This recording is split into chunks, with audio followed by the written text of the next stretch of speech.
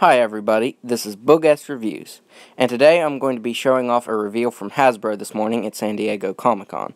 For the Avengers Endgame Wave 3, we're going to be getting the Thor Build-A-Figure, and this really shocked me because I wasn't expecting it. I was expecting a correct Cole Obsidian or Thanos, but no, we're getting a brand new character. I would have preferred him in his battle armor from the final fight in Endgame, but still, this is a must-have for me.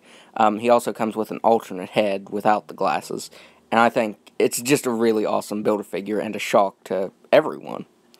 Up next, we have Iron Man from Endgame. As you can see, he has the nanotech gauntlet, which you'll be able to use on the Build-A-Figure Hulk, and I think that's really awesome. He also looks really good. They're finally using like a metallic red for his collar. Up next, we have the Iron Patriot. Now, this is what we should have gotten from the Hulk Build-A-Figure wave, because we got an inaccurate version. But, yeah, this one looks really bulky. It looks even bulkier than the Hulk Build-A-Figure version. So, yeah, I'm super excited for that. Up next, this is the Endgame Captain America from the time travel scene. This is him in his Avengers 2012 suit. And this is just the Avengers 2012 figure with the Quantum Suit Captain America head on it. Next, we have Valkyrie.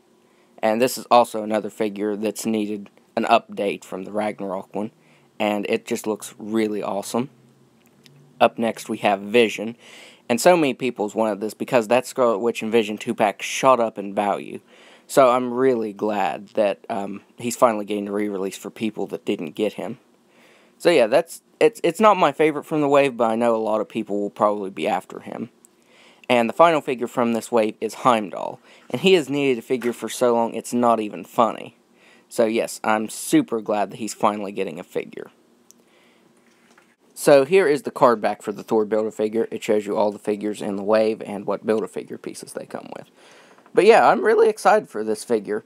So leave a comment down below and tell me your thoughts on this wave. Are you excited for it? Are you not excited for it? What's the favorite figure from this wave? What's the one you're most looking forward to? Just leave a comment down below and tell me your thoughts on this wave. So that's the video. If you liked the video, be sure to hit the like button and subscribe to my channel. Thanks for watching.